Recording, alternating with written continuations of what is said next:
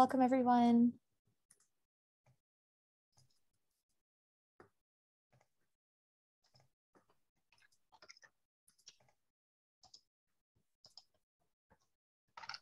We'll get started in just a couple minutes.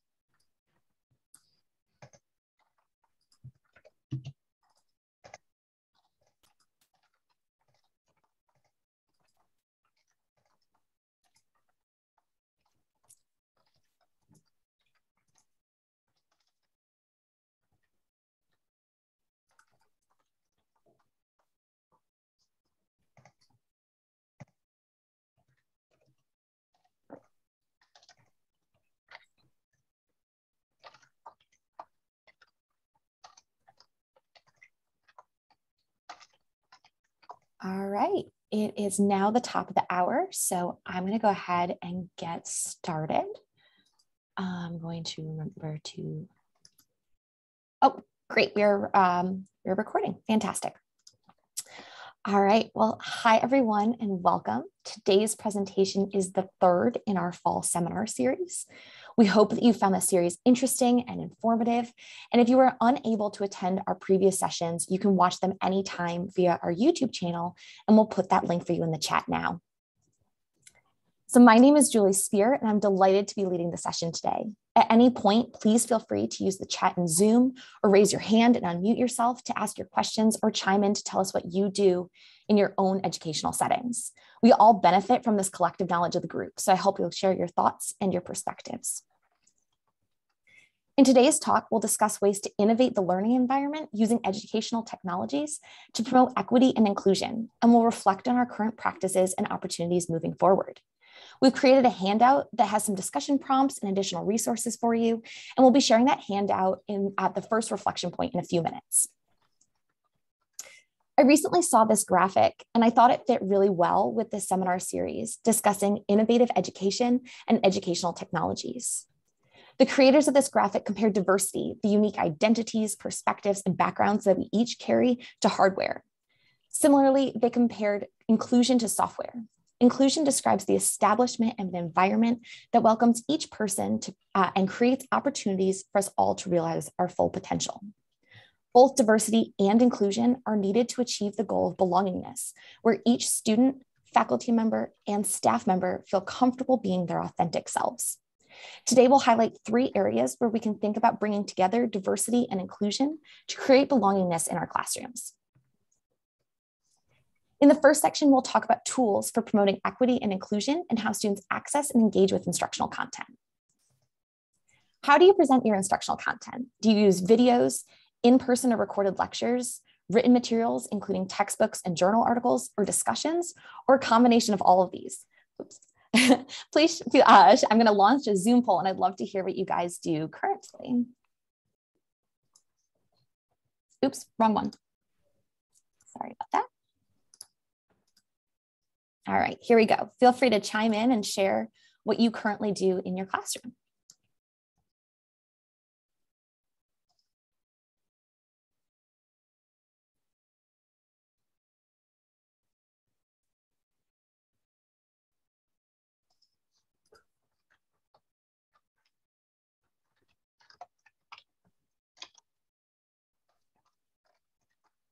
Awesome. So we've got about half the people have shared. Feel free, if you haven't, to share what you do in your classrooms. Do you use videos, in-person recorded lectures, written materials, discussions, or all of the above? You should be able to select multiple options.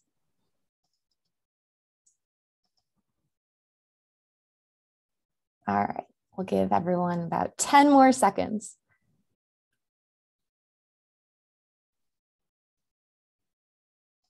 All right, last chance, and I'm going to end the poll.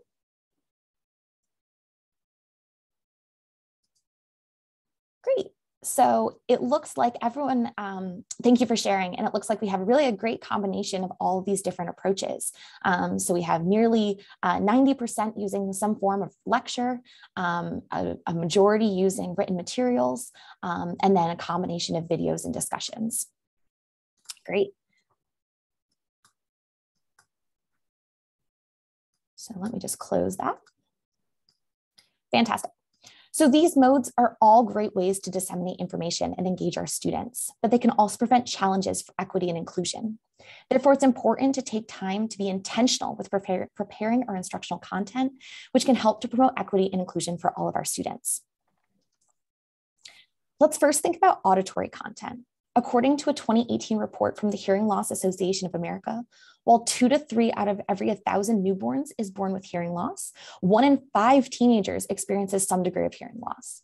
And as many people may be familiar with, the risk increases with age and exposure to loud sounds. In fact, 60% of veterans returning from Iraq and Afghanistan come home with hearing loss or ringing in their ears. However, fewer than 20% of people with hearing loss seek treatment. This means that if the content is only delivered through one form, many students may be missing significant amounts of the classroom experience, including conversations, discussions, and educational content. There are several ways we can help to support all the learners engaging with the learning experience. First, though, I want to acknowledge that what works for one student may not work for another. So it's always best to ask students what will help promote an optimal environment for their own learning. Check in with your students frequently and keep an open mind to suggestions. That said, when presenting auditory information, you might think about including a visual way for students to access that same material. You can do this in several ways. And in this image, I'm showing a screenshot of content presented in Echo 360, a tool that Brittany Williams highlighted in her talk a few weeks ago. I know the text on this image is pretty small, but I want to point out that the viewer could engage with this content through the auditory information from the video, as well as by reading the text available through the closed captioning at the bottom of the screen and a full text transcript at the right of the screen. Let's talk about captions first. Out of curiosity, how many of you turn on closed captioning when you watch a TV show or a movie at home? If you do, can you give me a thumbs up if you have your video on, or you can use the reaction features in Zoom. Remember, the reaction options appear in the bottom toolbar of Zoom, and the icon looks like a smiley face with a plus sign. Awesome. So I'm seeing some thumbs up. I'm seeing some shaking heads. Great. So for those who may be less familiar, this feature appears as text generally at the bottom of the screen. Many video sources, including YouTube, have the option to toggle the closed captionings on or off. In contrast to captions, a transcript shows the full text of a video, almost like a script. When it's available, this usually shows up below or next to a video as you're seeing here. Both these tools, captions and transcripts, allow students to visually engage with the content as well that was originally only auditory. One note is that auto-generated transcripts and captions may not be 100% accurate. So you want to test them in advance. You can often edit them, and we can discuss whether they're ADA compliant with the experts, including the amazing Learning and Disability Resources staff here at ATSU. These may be tools that can help students who have hearing loss or hearing impairments understand the content of the video and can help all learners as well. For example, having transcripts or captions on helps students who may be studying in environments where they're unable to keep their volume up due to it being a shared workspace like a library. Additionally, think about a student who might be in the back of the room and sitting further from a speaker. Being able to read along with listening to the video can help any student and can help compensate for low audio quality or background noises in the room. Utilizing these tools can increase the likelihood that students will feel included and welcomed in our classrooms and will connect with us as instructors and with the material that we're presenting. Before I move on, it looks like someone has their hand raised. Do you want to ask a question?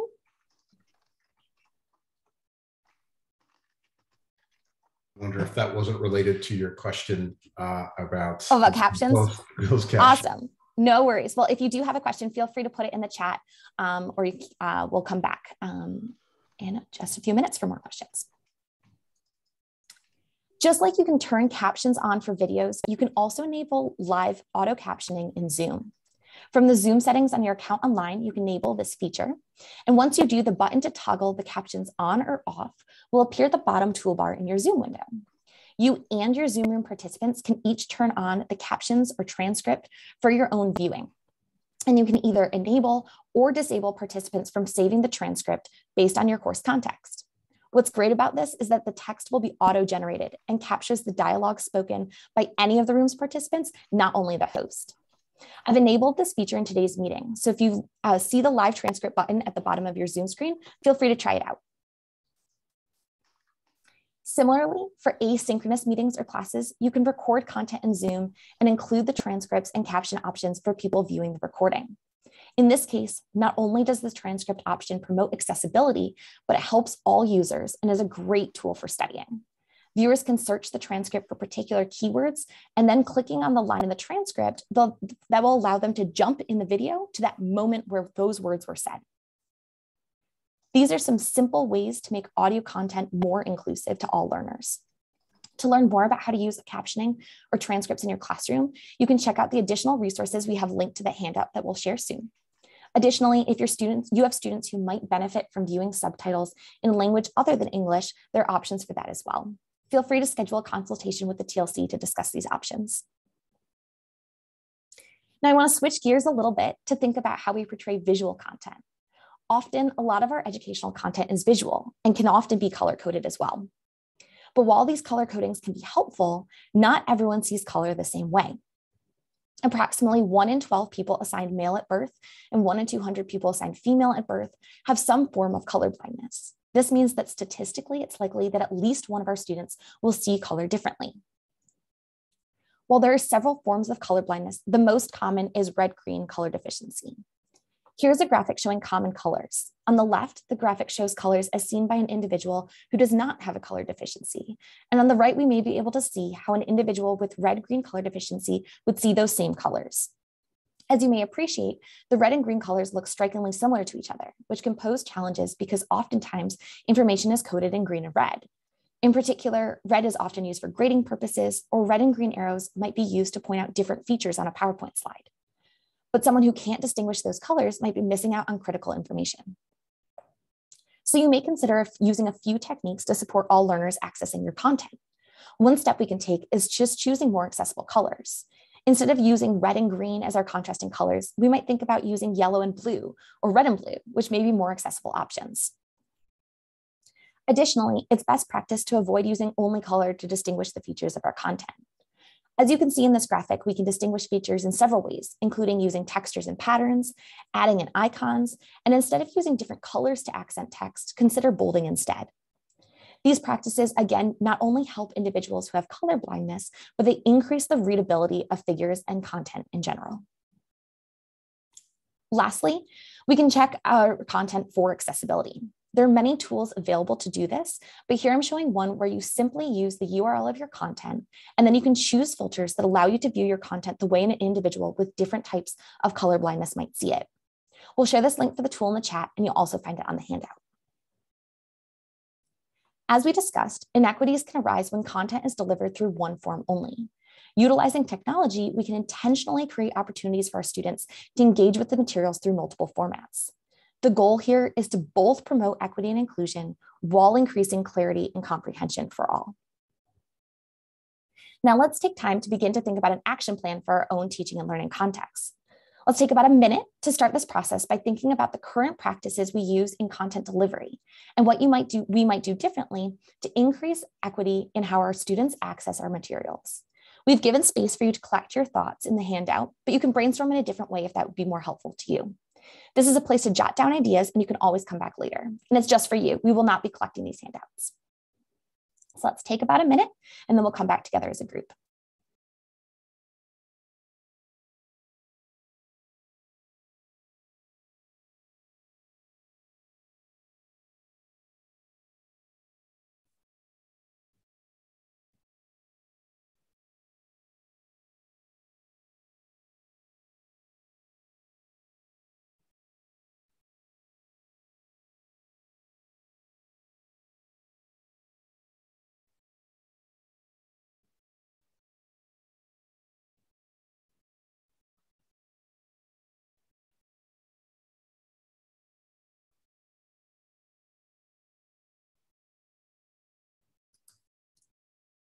All right, so let's come back together, finish up jotting some ideas down. Would anyone like to share what they do currently or ideas they might have for the future? feel free to come off mute or put your ideas in the chat.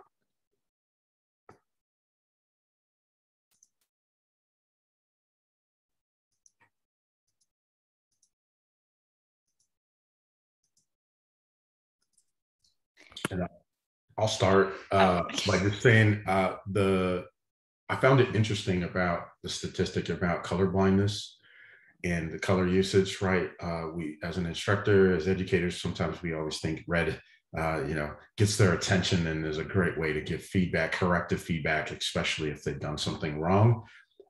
But I can never reconcile the number that I've heard almost my whole life about the number of people who are impacted by color blindness. And so by doing that, now I'm putting it in their hands, the students' hands, to potentially have to compensate for my decision to use red.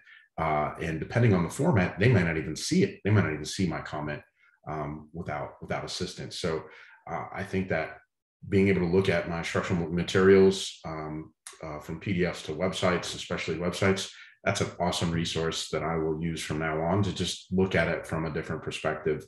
I'm really glad you shared that. Thank you.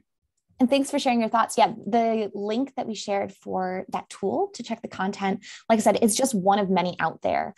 So there are actually even Chrome plugins you can download and install, which make it even easier for you to just be more cognizant of how those color choices might look differently to some folks in your class. So thank you so much for sharing. Yeah, I see something in the chat. Use red or orange with blue arrows instead of red and green arrows on PowerPoints. Yeah, that's a great suggestion. So there's some resources in that handout that link to really full palettes of colors, including multiple shades and all sorts of contrasting colors that would be more accessible options. So fantastic. Thank you so much for sharing your thoughts. So moving into our next phase, at ETSU, we know there's a strong belief in whole person healthcare. Similarly, I want to propose the idea of whole person education. In this next phase, we'll discuss inviting students to participate in the learning environment as their full selves. You may remember a previous presentation by Dr. Trish Sexton. She reminded us that we each hold a number of identities. Some of these may be visible or invisible. They may carry privilege or be minoritized. Some of these may be established and others may be more fluid or dynamic. Oftentimes, aspects of our identities intersect in different ways. And we often talk about aspects of identity such as gender or race and physical ability, but in fact, identity extends beyond these to include many factors, including socioeconomic status, spirituality, family status, citizenship, our work experiences, and our life experiences. The text on the slide is small, so please don't feel like you have to read every item, but I wanted to include this graphic because it begins to demonstrate how multifactorial identity is. Remember that we're not only one aspect of ourselves, they combine to all make us who we are. And since we're made up of all of these aspects of our own identity, we can't assume that our students come to class as empty slates. As educators, it's important that we celebrate and respect the diversity of our students and those of ourselves, and intentionally create inclusive environments and design opportunities to leverage our students' funds of knowledge to enhance and deepen the learning experience. Today, I'm going to highlight two tools for promoting discussion and collaboration, Flipgrid and Padlet. These tools can be used to create spaces where students can share their ideas and insights based on their personal experiences and allow students the opportunity to share their voices and to express themselves. Has anyone heard of Flipgrid or Padlet? If you have, can you react with a thumbs up in Zoom? Seeing a couple thumbs up, awesome. Dr. Bacon, how do you use Flipgrid or Padlet or both? So I've used both. I really like Flipgrid because you can have students interact for a short period of time, 60 seconds, and then you can merge all of the videos together. So for a large group of students, instead of having them click on, X number of individual videos, they can just click on it once and see everyone incorporated into one video. And then I've used Padlet just as a brainstorming space. Awesome. Thank you for sharing. Yeah, so sneak preview of my next couple slides. Fantastic. So I want to talk about Flipgrid first. At its core, Flipgrid is an interactive platform for video discussions. Instructors can pose questions or topics for students to consider. Then using a mobile device or camera with a microphone, students can engage in a dialogue by posting their own videos in response to the prompt. Or you can use this by replying to a post from a peer. This tool can be used to create an engaging dialogue with students who are meeting in person and those who may be joining the classroom community from different cities, states, and zip codes. Students can record or re-record, time zones, not zip codes. Students can record or re-record as many times as they'd like, which may help create an environment where more students feel comfortable sharing their voices. Additionally, students can customize the video appearances or choose to use their microphone only. So this tool can be used to bring all students' thoughts and ideas to the table and welcomes diversity of background, thoughts, and training. This tool is free to instructors and students and is easy to use. And as a plus, Flipgrid can be integrated right into your class's Canvas page, making it easily available to your students. You might consider this tool for when you introduce yourself to your class and when you ask your students to introduce themselves to you and their peers before the class begins. Or like we heard from Dr. Bacon, it's a great tool to use throughout class as well. Students can brainstorm together, hear diverse perspectives, and work together remotely via Flipgrid. Think about how you might be able to integrate Flipgrid into your own teaching. Could students present case reports, morning huddles, discuss challenges and rewarding moments from clinical rotations? There are so many ways to creatively incorporate this tool into medical education. And in your teaching, you may have previously invited students to write ideas on a whiteboard or work in groups to create ideas on poster paper. Padlet is a tool that offers a way to promote similar engagement using online pages rather than a physical whiteboard. Here I'm showing you screenshots of two different Padlet boards. And again, I know the text is small, but I really just want you to see how Padlet could look by highlighting a few ways you might use this tool in your teaching. Padlet allows users to create virtual posts, comment on or react to these, share links, images, and videos to form connections between ideas. Students can also up or downvote posts, which can help you see where students might have common questions. I also want to note that Padlet both supports anonymous posting and allows instructors to require a login to participate. So there's a lot of flexibility in how students can engage with this platform. And as you can imagine, this tool has applications for both asynchronous and synchronous learning for a variety of uses, such as brainstorming ideas, conducting collaborative note-taking, polling your students or asking for feedback, creating individual or group concept maps, conducting exit activities or other comprehension checks, and can be used for virtual or in-person Q&A and office hours. Like Flipgrid, Padlet is another great tool for promoting dialogue and collaboration among students and creating opportunities for students to draw from their personal experiences and skills, especially because many students may feel more empowered to write their thoughts rather than raise their hand and speak them out loud. So this is a great way of enabling all students to contribute and collaborate together. These two tools are amongst many that can help students fully engage anywhere, anytime, and to share their thoughts, ideas, and perspectives, informed by their unique experiences and their full identities. However, underlying this is a need for good, thought-provoking questions and the cultivation of an environment in your classroom where you've welcomed your students to participate as their full selves and have established norms or ground rules for respectful dialogue and discussion. Let's again take time to continue to think about our action plan for our own teaching and learning contexts. Like before, take a minute or so to reflect on what you currently do in your classroom to support whole person education and what you might do moving forward to cultivate inclusivity and leverage your students' funds of knowledge. And again, we'll put the link to that handout in the chat where you can begin to brainstorm.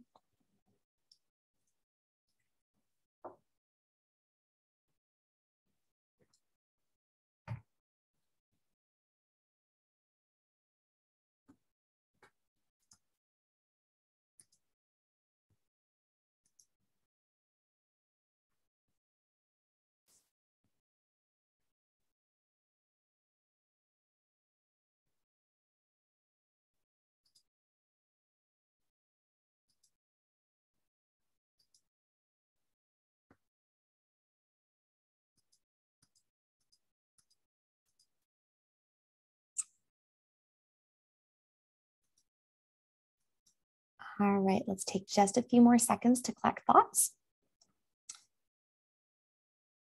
And I'm wondering, Dr. Wasden, do you want to share something that you were thinking of in this section?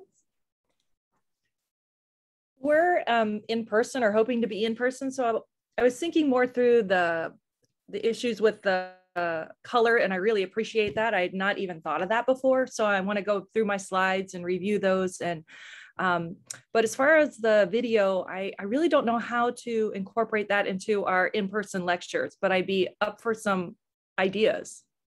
Yeah, it's a great question. And actually, we're happy to talk about that individually. But one great thing that you could do is enable your subtitles for slides that you're presenting. So that allows people, who may particularly appreciate being able to read along with hearing what you're saying. That might help people engage as well. Thanks for sharing. And Dr. Omar, I see that you put a PDF in the chat. Do you want to share a little bit about that?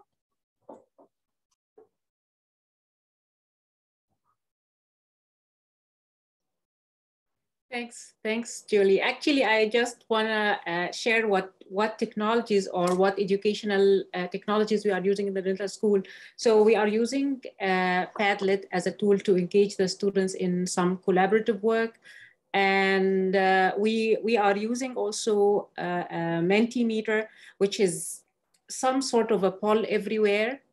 It's helpful but it's just, I found it more easy to use, and it captured the students in a word cloud. So if there are a series of topics and you want to know which topics are more difficult for the students that you need to emphasize on or provide more educational resources for these topics, you can use the word cloud. So the biggest word will be the ones that most of the students have put in their feedback. It also creates charts and a lot of additional information. Another tool we are using, which is Articulate 360, but this requires a subscription. It creates interactive courses. So you can use it in a different way to address, it's very useful in case scenarios. And if the students are required to generate treatment plans and look into cases and identify and diagnose and look into different aspects of cases. Thank you. Thank you so much for sharing. And yeah, I'm seeing other of your colleagues also use Mentimeter. So it's really exciting to see how that can be used. And I agree with you that word cloud feature is really great because it allows you to see where those common themes are. And also, like you said, yeah, lots of different plots and different tools that you can use in Mentimeter. So, yep, great. The library uses it as well. Yeah, it's an awesome tool. So not one that I specifically highlighted in this session, but it absolutely fits in right here with this theme because it really allows all students to share their voice and to engage in the classroom. So thank you so much. Oh, and I see a question. So we were talking about Padlet and Flipgrid in the slides, and then we were talking about Mentimeter through our discussion. So great, thank you everyone for sharing. So in this final segment, we'll discuss ways to empower our students by including representations of the diversity in our community and in our disciplines. Representation matters, and it's important to consider what we are choosing to represent or not represent with pictures and graphics, videos and recordings, print materials and resources, and who we invite as guest speakers or panelists. These choices can empower our students by allowing them to see folks like themselves as active, valued, and contributing members of our disciplines. Our choices can show our students what is possible, what we value and respect, and can help our students feel welcome to show up as their full selves in the classroom. They can also center historically underrepresented or marginalized voices and perspectives. Therefore, we want to be intentional about the visuals we're using and the stories we're telling in our classrooms. Furthermore, we want to model professional behaviors and attitudes for our students. One great tool for finding or updating our visual representations is Shutterstock. This database has nearly endless options for photographs, stock images, and illustrations, including curated collections on healthcare imagery. Better yet, at ATSU, the communications and marketing team can help us access the full watermark-free content that you identify using this resource. Yeah, I'm seeing some thumbs up. It's a really great tool. While Shutterstock is a great resource for many graphics, the platform itself is not specifically geared towards the health sciences. However, there are several resources which are focused on increasing representation in the health science disciplines. Today, I'm going to specifically discuss Mind the Gap and Visual DX. Mind the Gap was a project started by Malone Mukwende. As a Black medical student, Malone was acutely aware that he was being taught about clinical symptoms largely from Caucasian patients, and he wondered how well he and his peers would be prepared to treat all patients. So he worked with faculty to develop a platform to showcase clinical signs and symptoms on Black and brown skin. His team created a free handbook that you and your students can use, and the Black and brown skin team are working to continually increase diversity in the medical imagery. And we have linked to this resource in the handout, but we'll also put it in the chat now. They're actually working to crowdsource images and continually expand these offerings. Has anyone heard of Visual DX? If you have, can you react with a thumbs up in Zoom? Yeah, awesome. So I'm seeing some thumbs up. I'm seeing some nodding of heads. Fantastic. So this is a tool that's available through ATSU via the library, and we'll put the link for it in the chat now. It's a website and an app that supports problem-oriented support for differential diagnoses, testing, and therapeutic decisions. This platform has thousands of images used to support the medical decision-making. And in fact, Visual DX is invested in including medical imagery that shows symptoms as they appear on a range of skin tones. I do want to note that this tool does not highlight diversity in all its forms, including gender and sexual orientation. So we're putting another link in the chat for clinical case studies that include patient scenarios that represent a range of intersecting identities. But remember, it's important to be careful when using and creating case studies to highlight diverse lived experiences, but not in a way that it's based in or propagates harmful stereotypes. It's also been well documented that women authors and scholars are cited less frequently than their male peers. Similarly, scholars of color are cited less frequently than their white colleagues. So we also have opportunities to be intentional about the representation when it comes to the written resources we provide to our students. There are now tools available, like the one you're seeing here, that allow you to check the gender balance in lists of texts. For example, you can insert the citation of journal articles you're asking your students to read and use this tool to get a barometer and a sense of who you're putting in front of your students. And that allows you to question whether that is truly representative of the diversity in your field. As we've discussed, the instructional content in our classes can empower our students, create an inclusive environment, and prepare students to engage with and effectively treat all patients. So let's conclude again by taking a minute to think about our action plan for our own teaching and learning contexts. Currently, what voices, graphics, or images do you use in your instruction? And what steps can you take to continually improve representation and inclusion in your teaching? So take about a minute and then we'll come back together as a group.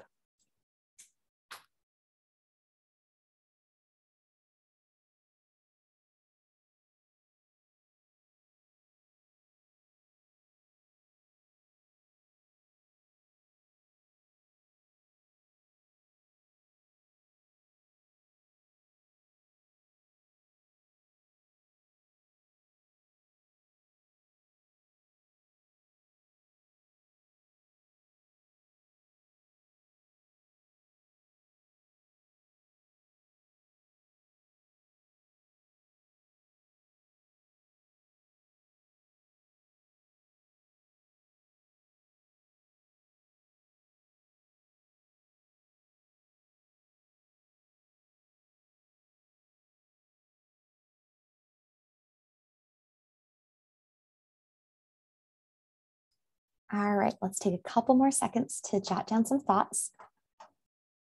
And while we're doing so, Dr. Misra, would you share, I see you put a number of great resources in the chat, and I'd love to hear a little bit more about them and how you use them. Certainly. So, and I realized it was a little bit after we were talking about the use of imagery and you had mentioned Shutterstock, but one of the challenges always prior for me to working with the college was how do you find good open access or royalty-free imagery, artwork, and things like that. I found that unsplash.com is a fantastic site that has high resolution images that are community sourced and contributed. They're all essentially free for utilization. All they ask is that you make a citation somewhere in the slide deck for the image. The wonderful thing is they have very high resolution images. You can scale down to whatever size you need. The other interesting one is the Metropolitan Museum of Modern Art. Their entire art collection is actually open access and free to use. And while neither of those are medicine specific, what I found is that you can get really creative with your searches there to find excellent visual metaphors and things like that. I've had a lot of a positive effect with learners who have told me that some of the imagery I've used has been very, very effective for conveying ideas, concepts that are more challenging in words. As you pointed out too, we have a lot of learners who, I had one student who came to me and said that they struggled with dyslexia for a long time, but that they did much, much better with my presentations because they incorporated a larger volume of visual imagery to convey ideas, meanings, and metaphors and things like that. So that was some of the stuff that I thought was useful to share with the group. The last thing I'll point out is when you started talking about colors for highlighting and slides and things like that, I actually did have a physician come to me at a convention that I'd given a presentation at and said, I loved your presentation, but I couldn't understand anything because that was important because you had highlighted everything in colors that I couldn't see. And since that time, I've always been very conscientious to make sure I use colors that colorblind people are able to see. Thank you so much for sharing those experiences and those resources. I think we've all done that of picking colors that look great, but not everyone can see. And it's like you said, it's one of those things that we can do intentionally moving forward to support, a majority of people who'll be looking at the presentation. So thank you for sharing that and for sharing how your students have benefited from having more visuals in your presentations and your slides. That's really cool to hear about. We also saw, Dr. Skinner, do you want to share as well? You identified a different resource, right?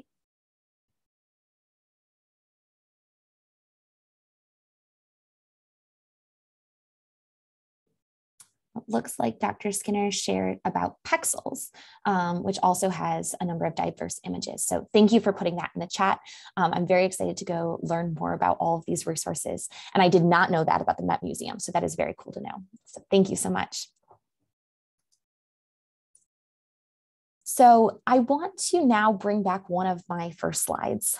Today, we've discussed how as educators, we have an opportunity to intentionally create inclusive and equitable learning opportunities that leverage the diversity of our students and the diverse identities that we as educators hold. In doing so, we not only support students who may have less privilege or who may have been previously minoritized, but we all benefit as individuals, as classes and communities, and as disciplines in the health sciences. I hope that we can leave today's session with 3 takeaways. First, our choices can create a welcoming environment that empower our learners. We can also create opportunities that set all of our learners up for success. And we can invite our students to draw from their backgrounds, and this can help deepen the learning experience for the whole classroom. So we will stay on and happy to engage with the conversation and learn more about what everyone does. Oh, no problem, Dr. Skinner. Actually, this is a great point. So I see that you said your computer froze, but I'm wondering if you could share a little bit more about Pexel that you put in the chat. Oh, sure. It's just another site because I think it's great to hear about Shutterstock, but there might not be I might be preparing something in a more timely fashion than ability to get those images. And so Pexels does have royalty-free use of images, and they do have a lot of diversity in their images, both in terms of nationalities or race, gender, as well as sexual orientation, et cetera, et cetera. So it's a good resourse. Great. Thank you so much. I have another question or comment. If that's okay. It looks like my computer's acting weird again, but what are your thoughts on making recorded lectures available? I hear that some students find that beneficial, and it's not necessarily everybody's practice, but it seems like an access thing to me. Yeah, it's a really great question. I know that a lot of people have differing perspectives on it, especially given the intellectual property and making, the content available to our students, but not wanting that dispersed widely.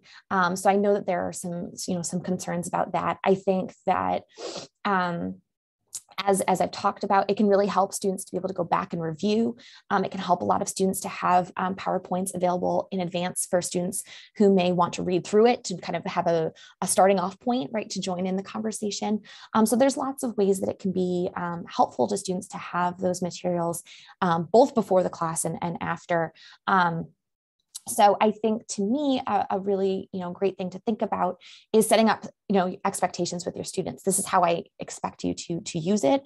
I want you to, if you're not enrolled in the class, this is not a material that should be shared, or maybe it is a material that you're happy to share. People have, friends and colleagues in other institutions. Maybe that would be a resource that you're willing to share. So I think there are lots of things to consider with it. It's a really great question. I don't have one answer, but I think, especially things that can be on Canvas, you can change permissions on whether or not things can be downloaded or not. So that's one way of keeping it kind of behind a login but still within the learning management system. So there's lots of ways that depending on what you see the opportunity and where you think some of those challenges might be, that we can, there's definitely a solution to find and a balance there. So happy, happy to talk with anyone about what that might look like in your class. And I see a hand raised, so feel free to chime in here. Yeah, just on that topic, I think it's something I regularly encounter if I'm giving presentations is, what can be shared out and who. I always try to say up front, what are the stipulations? Most of the time, my stipulations are that, it's free to share in its original form. It's not free to share in a modified form. And if you share it, you have to attribute it to, the original source, i.e. me or the college. The other thing I'll point out is if you use any sort of handouts like PDF handouts, there are ways to password protect PDF handouts. Obviously, that's a small layer of security, but it can be useful to prevent something that gets uploaded to a file server or onto, and I've seen that happen where material has been uploaded to like a general server. So password protection on PDFs does make that added layer of security to prevent something from being shared that you don't want shared. Yeah, thank you for sharing that. It's a really great point. I think, like you said, setting up that expectation about what is free to use, right, free to share. Where would you like that credit to go if someone is sharing that? Those are really, really great points. So fantastic. All right. So like I mentioned, I'm going to conclude with giving some important announcements, but then would be delighted if people wanted to share things that they're thinking about for their action plan moving forward, or things they do now after I get through these final announcements. So I want to truly thank all of you for attending today's session and for your participation. If you missed any of the excellent talks in the series on innovation in health science education, or if you want to catch up on previous TLC presentations, you can watch those on our YouTube channel. And I see that Brittany put those into the chat. So thank you so much. And like I said, I really invite you to continue to reflect on the topics that we touched on today. And if you want to discuss ideas for your own teaching, please feel free to schedule an individual consultation with us. Lastly, I want to let you know about an exciting thing that's upcoming. The ATSU Innovation in Teaching for Learning Award finalist presentations are coming up. The finalist videos will soon be available for viewing between November 1st and the 12th. And you can watch the presentations and vote for your favorite. And the voting will contribute to finalists' overall scores. So we really encourage you to join in, to watch those videos, support your colleagues, and learn about innovation at ATSU. And then please do join us on November 17th when we announce this year's winner. So please keep an eye out for more information soon. We promise that is soon to be distributed. And we hope you'll explore your colleagues' innovative teaching techniques and participate in this community of innovation at ATSU. So before people jump off and before we engage again in more discussion, I want to thank you for coming today and for your participation. Great. Thank you to Brittany and to Quincy for putting links in the chat. And I'd love to hear about more things that people are doing in their classrooms related to any of the 3 topics, or really anything else related to equity and inclusion, or things that you're thinking you might do moving forwards.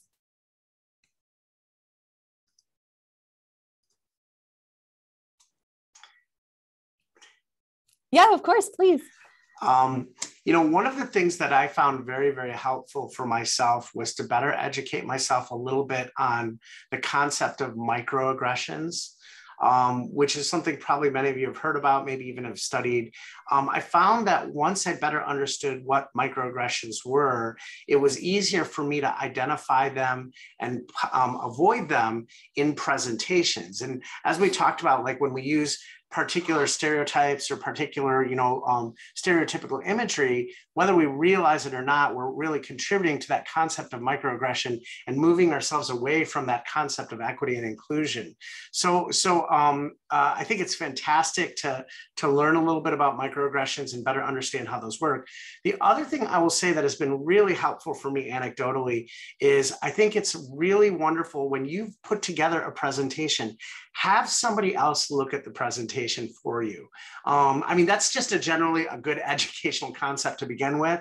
But if you tell them specifically, that you want them to look at it, from the standpoint of like equity, inclusion, and if they've been similarly trained as they have today by our fantastic series, it helps you to sometimes get another viewpoint and maybe see something that you missed before. I can tell you, with the number of the state organizations that I work with, where we're putting on local and national and state level conferences, many of those organizations now have a committee, usually it's the conference committee, that actually reviews presentations specifically for elements related to this that may be potentially seen as not equitable, not diverse, or not promoting those things, or moving us away from them, I should say.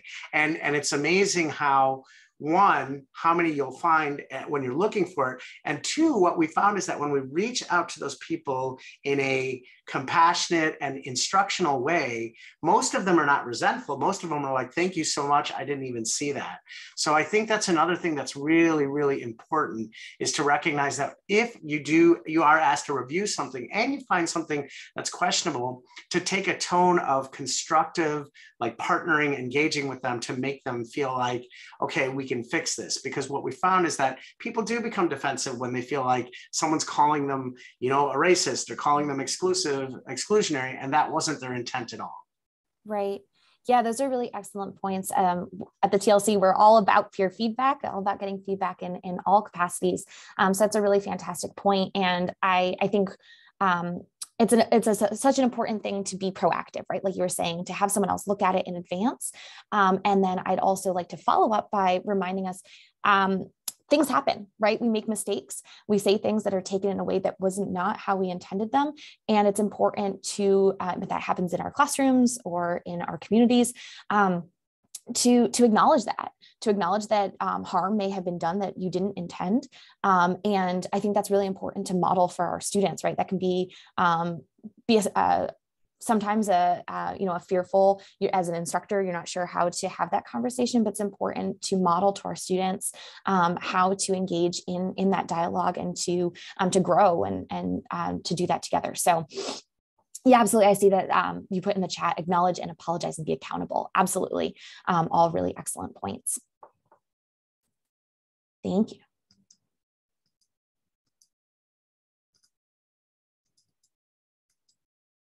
So I see Dr. Bree Finkley-Strickland.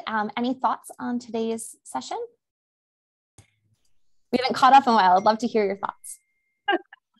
I absolutely loved it. I just finished a conference last week from the PAEA forum, education forum, and there was quite a bit on, justice, equity, inclusion, diversity, and there was quite a bit in education, and this just really impacted and just reinforced the importance. And I like what Quincy said, it's not just about connecting with one student, but it's about making that formative change in education that we need to make, that makes it inclusive for all students, and that they all feel like they have a place at the table. Yeah, thank you for sharing. I love what you said, formative change. And I think, brings us back to what Brittany was sharing with us last week about, about formative change and how we can continually do better, right? It's continually learn and grow, and to help our students and our disciplines do that. So thank you so much. I see a note in the chat about the live transcript. Yes, I love it. I think it is really helpful. I turn captions on when I watch pretty much anything. And so I think it's so great to have it in the synchronous settings as well. I'm a note taker. And so often I'm looking down and I miss a detail, right? And I can go back and I can look at that caption or the transcript. And I don't know, has anyone used the transcript feature to be able to search through a video? Yes, I see hands raised. I think it is incredible. I mean, how much time have we all, I'm sure, cumulatively spent going back and trying to find something in a video, right? Oh my goodness, so much time to do that and to find those things and to be able to go and identify those keywords. Oh, I missed this formula or I missed this definition, and go straight there. It's such a great study tool. Julie, to your point about captions, I would 100% agree. And some of the pushback I've heard about transcripts is, oh, if the transcript doesn't pick up my accent, or if they miss a word. True, but at the same time, it doesn't have to be perfect. If I'm following along with the transcript, and I've heard students say the same thing, as long as the context is there, sometimes that's enough just to keep them on track. So I wouldn't stress about changing every single little word, unless maybe it's a super specific word that you need them to know. I would just say, let it flow, and the context alone might be enough. Yeah, and a lot of the tools to edit those for recordings are really pretty simple. So you can go in and just update, like you said, if maybe it was a really important term, right, or something that it didn't do a great job of capturing. Those are pretty easy to edit, and then your students have that transcript to use in their studying. Awesome, and yeah, thank you so much for sharing that link in the chat for the tools for Zoom. That's fantastic. Thank you.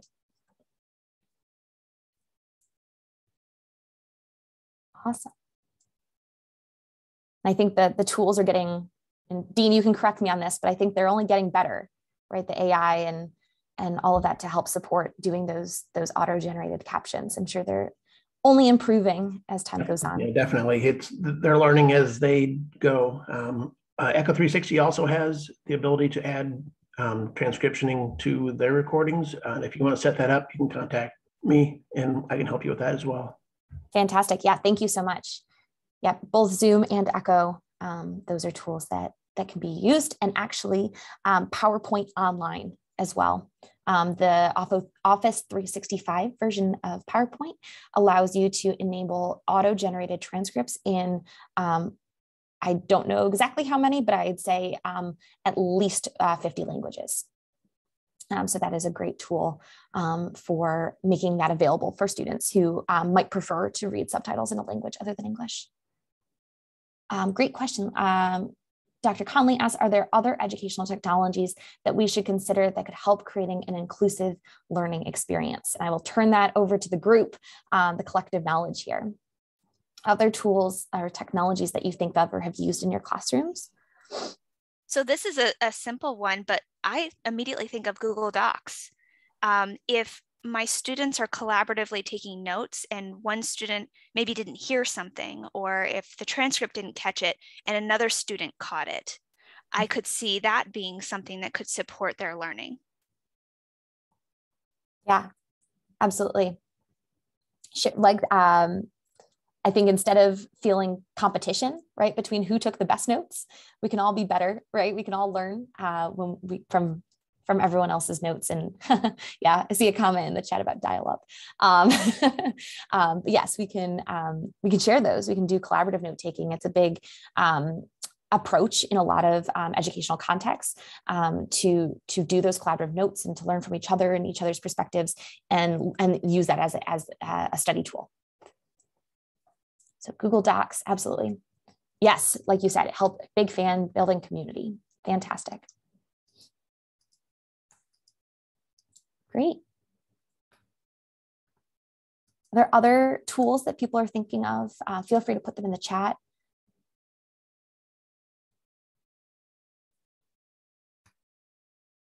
Dr. Bliven, anything coming to mind we haven't already mentioned? I'm calling people out, I'm sorry.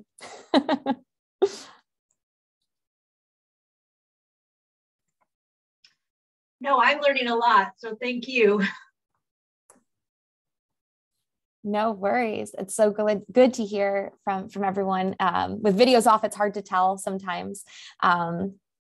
People are nodding or what everyone's thinking. But yes, absolutely. These are some great tools that we've learned from folks in the session today. I am so excited to go back and look at all of these icons and new pictures I can find.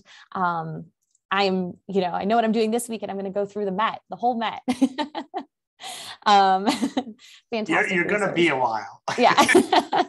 There's something like 1.2 million images, but their search engine is fantastic. And again, I think recognizing that, it really helps you to flex yourself creatively speaking, which I think is another thing that often basic science and even clinical faculty get tagged, by learners about is like, this is very dry. And I think when you can engage them in a creative fashion, I'll put a plug in for something that I use has been I'm a big presentation nerd. And one of my favorite authors is Gar Reynolds, Garr, last name is Reynolds. And he has 3 books. The first one is called Presentation Zen. And the second one is called Zen Design. And the third one is called The Naked Presenter.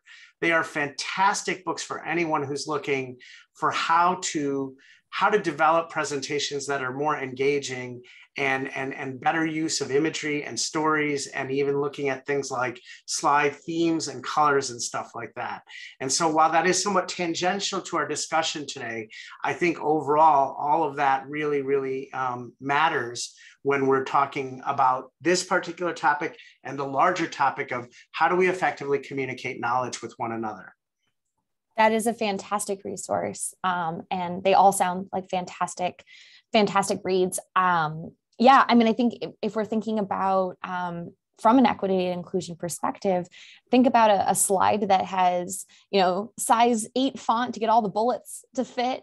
That's not a way that a lot of students and a lot of audience members are going to be able to really hone in on what are the important things to take away from that slide. So absolutely those better presentations, better visuals, and like you said, creativity, it's so important. Absolutely. Well, thank you so much. No worries. I see some people have to drop off, but I really appreciate you being here today and sharing your thoughts and perspectives. So thank you so much.